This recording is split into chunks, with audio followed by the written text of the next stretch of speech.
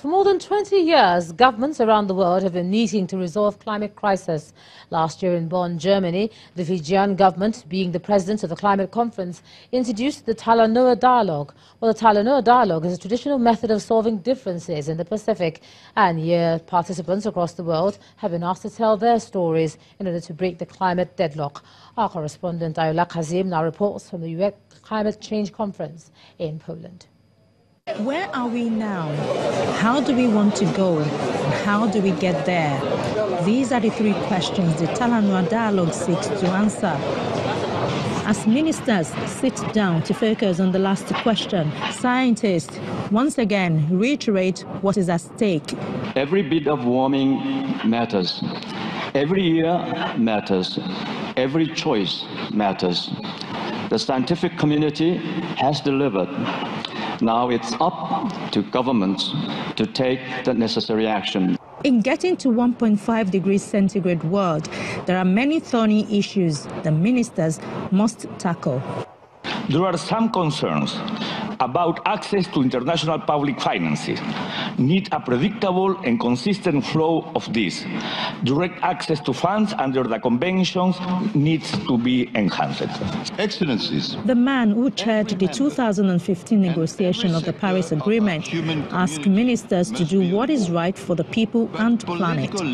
I beg you, in Katowice, to write a successful story and to be faithful to the letter and the spirit of Paris.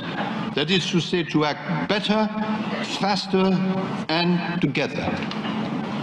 You have 4 days to finish a job. It is short, but it is vital. Civil society, on their part, want countries to increase ambition, and they also urge the current COP president to do more. No outcome here in Katowice will be acceptable without countries agreeing to review and strengthen their pledges.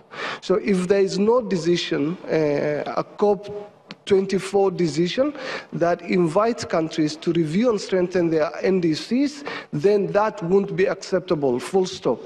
The science is clear, and the danger of exceeding 1.5 degrees Celsius is also quite clear. What is now expected is the political will to turn the dialogue into action. From the United Nations Climate Conference in Katowice, I'm Ayola Kasim, reporting for Channels Television News. The UK Prime Minister Theresa May says there's a shared determination among EU leaders to solve the Irish border problem, preventing MPs from backing her deal. According to the Prime Minister, there can be no deal without a backstop plan for the Irish border, which is a necessary guarantee for the people of Northern Ireland. This comes after her meetings with German Chancellor Angela Merkel, Dutch Prime Minister and the European Union leadership in Brussels as she seeks support for her floundering Brexit deal. Irish Prime Minister is expected to welcome Mrs May to Dublin on Wednesday. And the main news again. There were mixed reactions today at the National Assembly over President Buhari's refusal to sign the Electoral Act Amendment Bill. Some lawmakers objected to being prevented from debating the matter. And the Nigerian Elections Debate Group and Broadcasting Organizations of Nigeria released the names of participating parties in the presidential debates. And that's the news at 10 tonight. Thank you so much for staying with us. I'm Ijoma Honyato. Do have a good night.